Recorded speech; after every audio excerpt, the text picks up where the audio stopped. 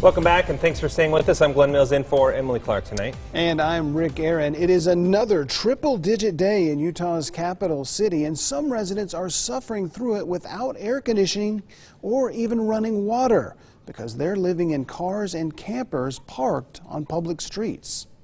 Dozens of RVs, vans, and tents line Decade Drive on Salt Lake City's west side, where some people have been living for weeks. How is it living out here? Hot. Cliff Anderson told me he was evicted from his Magna apartment. Now he and his 3 cats live in his van with no air conditioning or plumbing. There's a well over by the mobile homes over there. There's a spring so that you can get water out of it. I don't know if it's potable water, but water. Yeah. And the only thing it's lacking is shade. You got to keep yourself cool.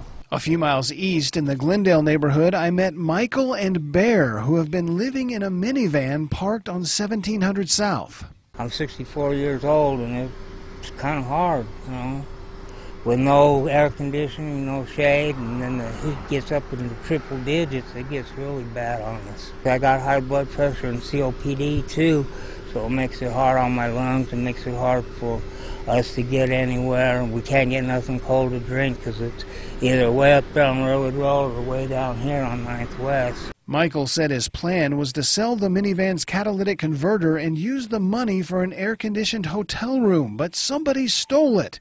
To make matters worse, the sweltering temperatures have sent both he and Bear to the emergency room. He got sick from the heat. They said it was a form of heat stroke for animals.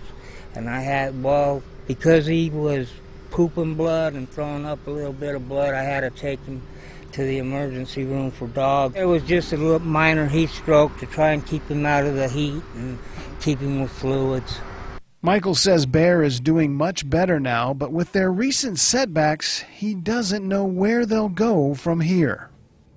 Salt Lake City is aware of the problem of street camping. Today, a spokesperson from Mayor Aaron Mendenhall's office sent me a statement calling it a unique challenge. That statement reads in part, while the city does issue a notice to these vehicles, ultimately it cannot impound ones that are occupied. Instead, we prioritize these cases with the city's homeless engagement and response team for outreach and attempt to engage the occupants with available resources that aim to help them make the journey into permanent housing.